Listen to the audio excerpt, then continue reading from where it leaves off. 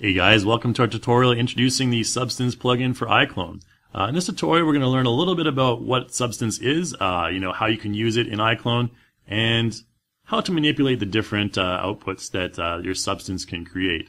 So first of all, we're going to be using this project here. This is in your projects under Substance, the Substance folder. We have this happy little knight sitting here, a happy little horse. And let's talk a little bit about exactly what a Substance is first. So if you're totally unfamiliar with Substance, I'd recommend going to the Algorithmic YouTube site. They have a really great tutorial series on what a Substance is. And I've taken this diagram here from that tutorial series. And you can see here, all you really need to know in this one, if you want all the other points explained here, I'd recommend checking out that tutorial series. I'll provide the link in the description below. But all you really need to know is that iClone takes up the animation and the host point here. And you can do animation in iClone, and you can, iClone is the host application.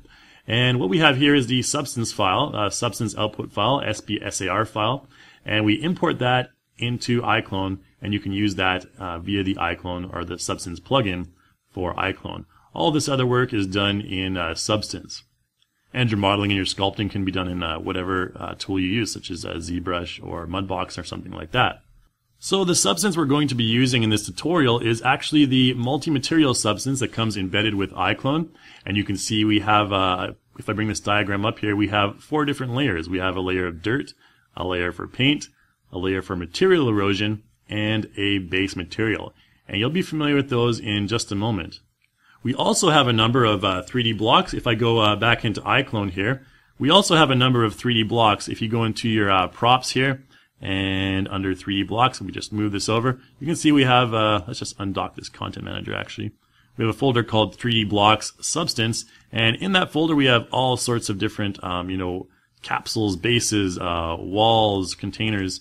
So you can basically apply any of these, and they have that little Substance symbol in the bottom left there, which indicates that they contain Substance material. And you can modify any of these, just like you are going to see in a moment with this horse. So I'd recommend checking that out. There's tons of them there. And in addition to that, in our media tab here, you can go to material, and there's a Substance folder that contains all sorts of different substances here. You can see the list. We have all sorts of different ones. And we'll have a separate tutorial on how to apply those to your different objects. But for now, let's just dock our content manager back over here, and let's concentrate on Mr. Horse here. I'm going to go over to my scene manager, and I need to open up this plane here. It's actually connected. The horse is a subprop of this plane. So now that we have the horse 01 selected, let's go over to our material tab over here in the modify panel. And you can see we have this knight selected. And look down here under texture settings. We have our diffuse, our bump, and our specular map. Nothing seems out of the ordinary, except we now have this Substance symbol in the bottom right, which indicates these are Substance materials. And they can be manipulated and modified by this Substance graph. If we choose not to use the Substance graph, you can see we'll go back to our regular diffuse. We can actually use the diffuse output from our Substance graph and make some modifications. And I'll show you how to do that in just a moment. Down here is where we get started.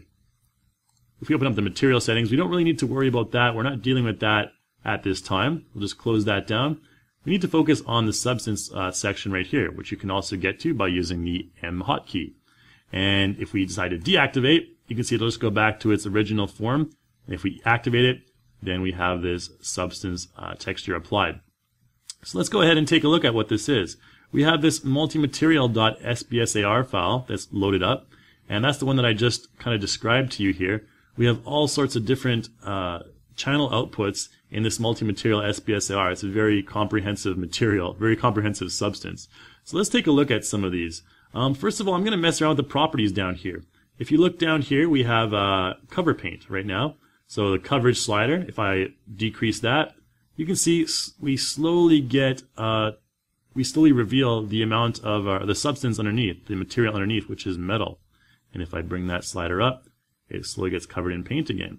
And now, in order to, prevent a repetitive pattern for this sort of coverage, we can actually change the coverage pattern. And you can see here, this slider allows us to swap that pattern for a different one. So this is very useful if you're creating like floors or walls from multiple planes or multiple objects. You can actually just change the coverage pattern in order to avoid, the obvious repetition that will result when you do that. Let's just take the coverage down to about here because we're going to look at the other layers. We also have an amount of sun bleach, and you can see the sun bleach right here, how that's affecting the different property or the different areas of the horse. You notice that it's focused normally on the top area right here because that's where the sun's coming from.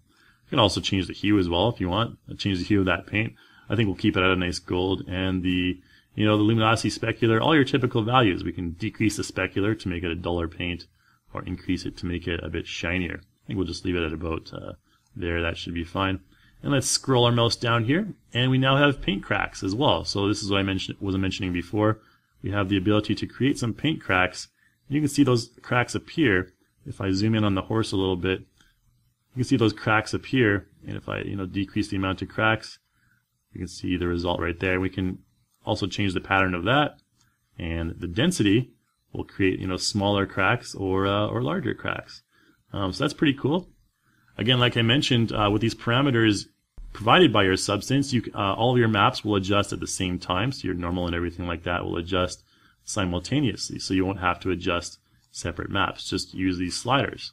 We also have edge wear as well. You can see that has quite an effect on the edges of the paint right there. You can spread it quite a bit. That's normally good for objects that have very sharp edges like squares or rectangles or something like that. And then the base material. So we can change the base material. We don't have much paint left. Maybe we can bring that coverage back up here.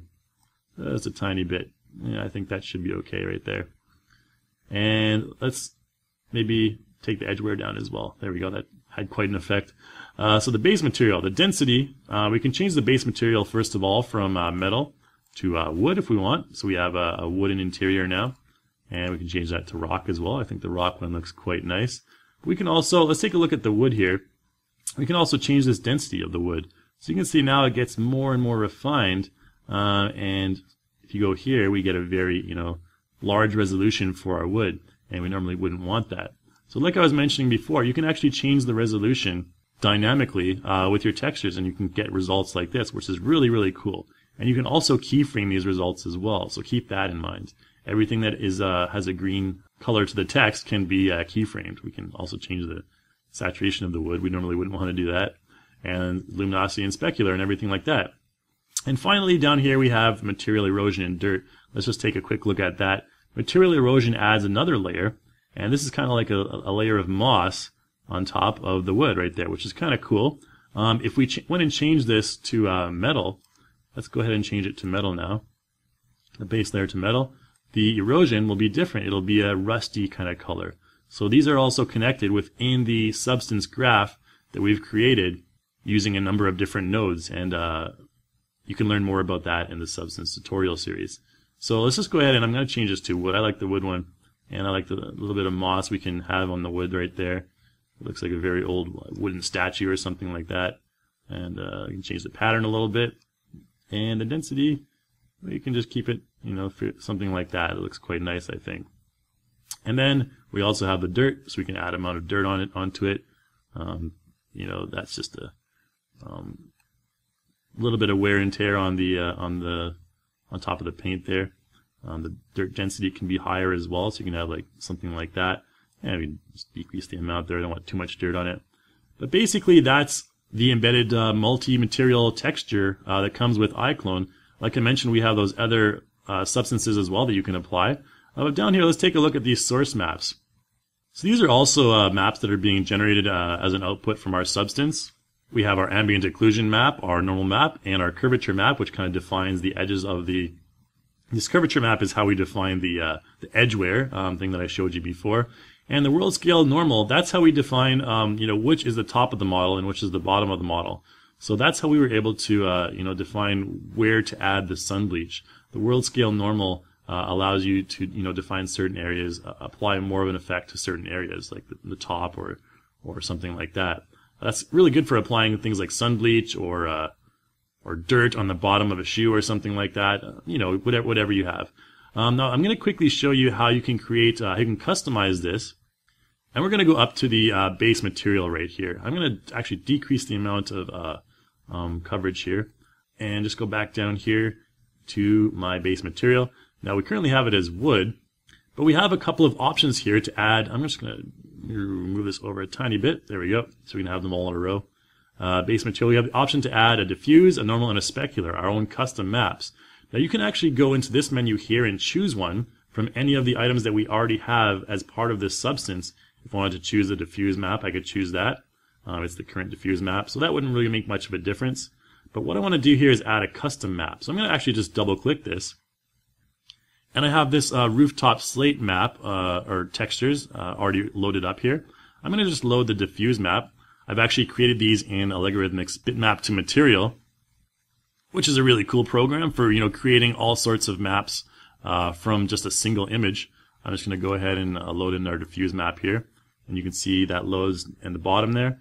And I'm going to actually load the normal map as well.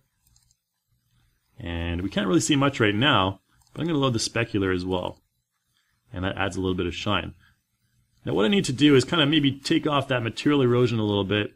And there we go. Now we can see those scales.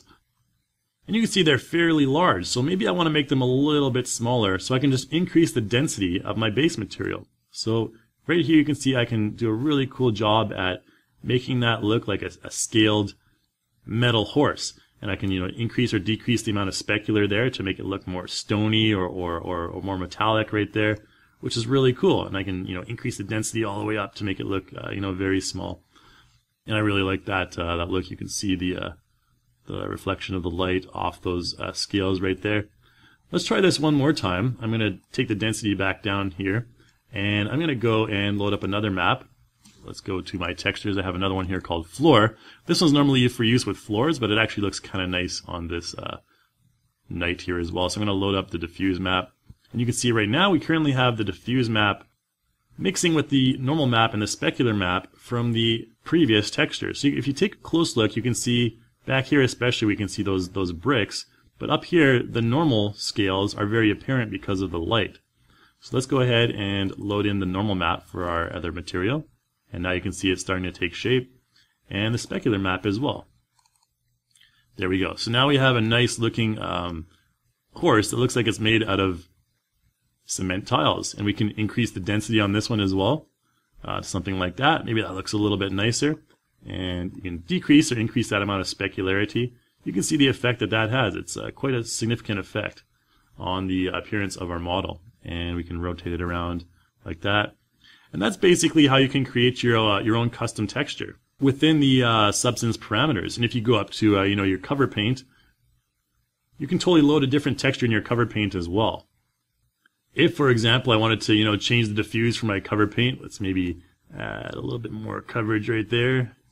And I wanted to change the diffuse for my cover paint. Let's find a nice looking texture here in my small little texture collection.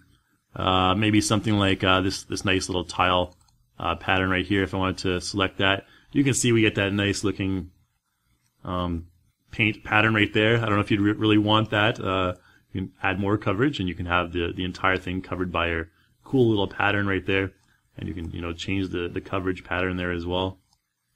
Maybe add some sun bleach to that, make it look a little bit more realistic. There we go. So you can also modify other channels as well, and we get that really cool looking result right there. You decrease the coverage there, and all kinds of cool things. You can put a graffiti pattern on there or anything you want. So that's basically it. That's how you can customize your own materials with Substance within the Substance plugin. And again, the ability to use substances within iClone is a huge step for creating materials that look realistic and really nice. And we'll have much more on this in future tutorials as well. So this is me signing off, guys, and thanks for watching.